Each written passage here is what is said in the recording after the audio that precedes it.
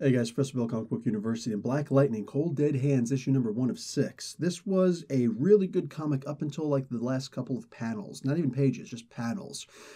This is basically what half of the people are going to say, not even half. Honestly, it's like a 10-15% minority who's going to be like, oh my God, it was horrible. It was so bad. They're becoming like Marvel. Yeah. This is why nobody likes to listen to you.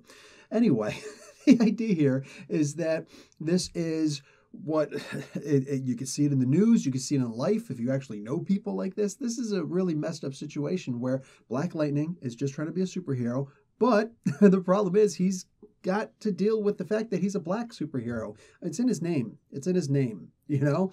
And to be honest, maybe this is one of the reasons why the Justice League always keeps Cyborg up in the Watchtower all the time, because and they used to keep John in the Watchtower all the time too, because like, yeah, no, nobody's gonna be cool with you, man. So look, this was actually a really cool comic. I genuinely dug this. Everything that was in here, I feel, was extremely believable. Extremely believable.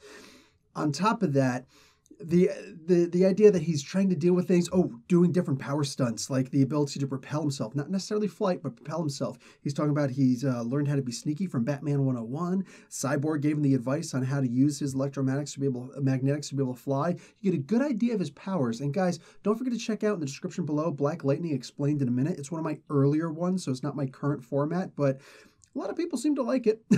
So if you want to know who Black Lightning is, check out the description below. Black Lightning Explained in a Minute. On top of that, guys, the bottom half of this comic book, the very end, I didn't like the idea that his friend, his girlfriend, whatever, is sitting there saying, oh yeah, hey man, hit me, make it look good, but not too good, and then get out of here because the cops aren't going to listen to you.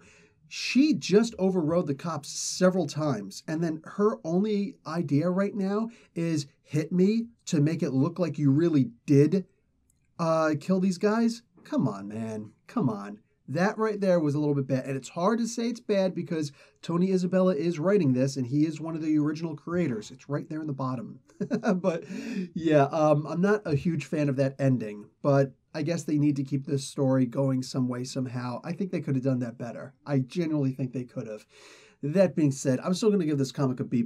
This was an enjoyable comic. I'm probably going to wind up reading all 6 of these issues. We'll see. But this is fun.